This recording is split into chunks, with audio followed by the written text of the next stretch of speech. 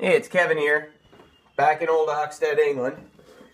We got ourselves a nice little pheasant here that was shot down yesterday in old Oxted, England. And it was a nice day of hunting, bird shooting as some people will say. And it's a pretty good sized pheasant here. We're going to get some good tasty meat off it. So today we're going to just go after the legs and the breast. See if we can maximize the amount of meat we cut. So before you do anything, some people like to just cut the wings off. I generally just leave them on, but some people like to cut them off. It gets to be easier. Some people like to ratchet the neck down so they really can tug at it. But me, I just grab the legs and start to pull the feathers back and expose that breast. It happens pretty easily with a pheasant. Ducks are a little bit different, but look how quickly that skin just peels off. Just grab that, just pull it away, and you just start to expose one nice looking breast of a pheasant. Look at that.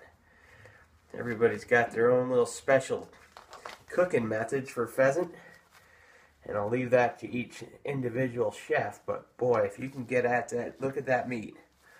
That is one nice piece of meat.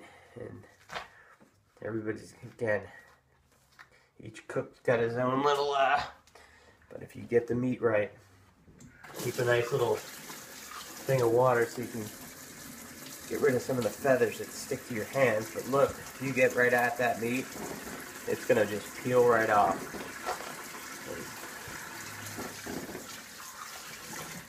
Okay, so look at that, quick, very quick peel.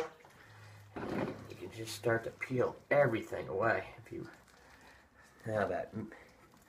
Sometimes if you really get good exposure to that meat, you really don't need a filleting knife to cut. You can literally take your fingers and pop underneath the meat. Go right at the bone with your fingers, and it will peel right off the breast. And then you go back with your knife to get some of the meat you might have left behind, because again, but look at that, with only just your fingers. Look at that. Having pulled out the knife, and look at the size of that piece of meat. That's going to grill up nice. Put it in a little water bin. Keep going at it with your fingers. You got a lot of meat still on both sides. And again, as you get a little closer to the breast, the bone, excuse me, you're going to want to just grab your knife out, because it just simplifies it a little bit. This is a good piece of meat. Again, everyone's got their own little technique. Me, I like to grill up all the meat on a frying pan, so it doesn't matter if it's small pieces or big pieces. I like to grill it. I just like to get access to the meat itself. And then I flip it over. Same type of technique with your fingers. Drive them right underneath. See how I'm just driving them right underneath. And then you just pull back with your fingers. You can really get at it. And then if you drive your fingers underneath and really claw to that bone itself, it'll just pull back super nicely. And we did a little bit better job on this back side, on this left side, than we did the other side. Again, keep a nice water bin, clear some of the pellets out of there. And then you get exposure. Go right after that leg. See, a lot of people just throw it away, but look at the size of that leg meat. Don't throw it away. Go after it. Every piece of meat counts in some of these birds. And a good sized pheasant definitely feeds 2 people pretty well. Sometimes 3. Sometimes 1. Some people are pretty hungry. But here, we're going to get, again, you notice how I'm not using the knife a whole lot, because you can really get at this meat with your fingers and really pull away. Okay, look at that. See, really pulled it away with my fingers only.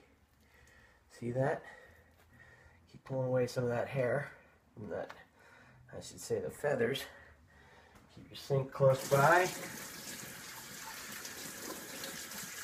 Rinse it off. Look at the size of that.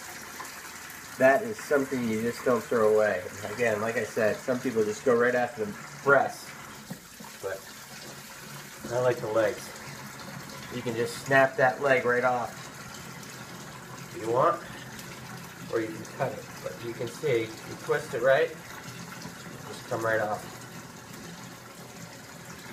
Twist and pull. Twist and pull. There we go, right there. Put that in the water, rinse it up, stick it in the bin. Flip it over. We're almost done here. Doesn't take long. Same thing with the other side. Really dive in, make sure you're getting the whole piece. Don't try not to waste this piece. I like legs. And then you just get right at that. Use your fingers. Use your fingers. You don't need. A lot of people can fillet those pretty quick, but you don't need to. You can just dive in with your fingers. See that? How that was pulled right off? You can just pull that. Look how that just pulls right back. Expose a nice piece of leg meat. Rinse that off in the sink. Look at the size of that. That's a nice pheasant leg meat, and that is going to be tasty. Assuming I cook it right? Again, twist, snap, turn a bit, and then pull away. Okay, I'm going to the knife here. Just make it a little easier. There we go.